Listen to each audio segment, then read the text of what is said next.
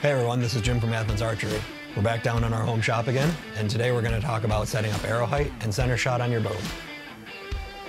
First of all, I really like these Baker Archery vices. They allow you to rotate the bow 360 degrees in any direction and hold it precisely. But any kind of vice will work. I take my bubble level and I snap it onto my serving. And then I adjust my vice until both bubbles are level. And lock it down. I then take an arrow with the arrow bubble level on it, and I put it on the string. And I get my arrow level and the one end of my D-loop.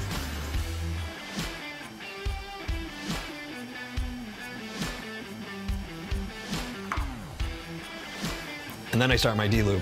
Notice the burned end is on this side of the string.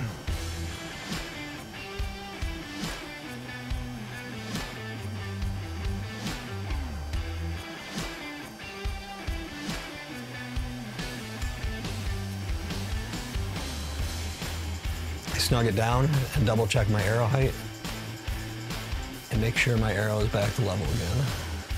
And then tighten it down. I've got my D-loop locked down, so it shouldn't move, so my arrow should always be level. So now I start making the rest of my D-loop. Notice the burned end is on, again, this side of the string.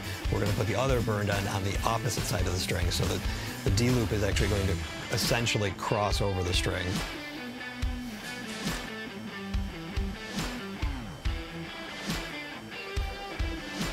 And I make my D-loops pretty small, typically.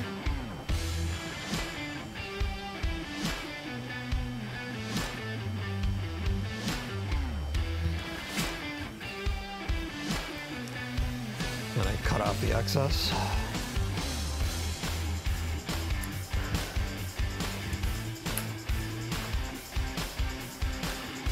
Flare it out. And again, this is where this vise comes in really handy because it's right on its side. It's easy to use, you don't have to worry about burning your string and cables. And then melt the opposite end and flatten it out.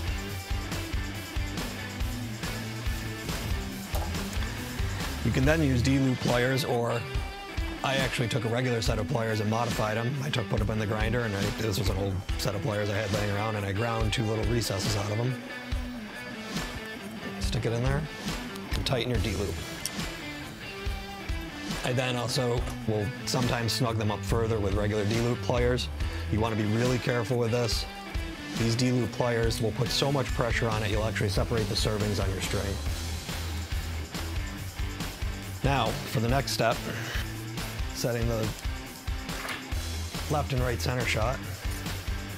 For your initial settings on our bow, I really like these metal rulers.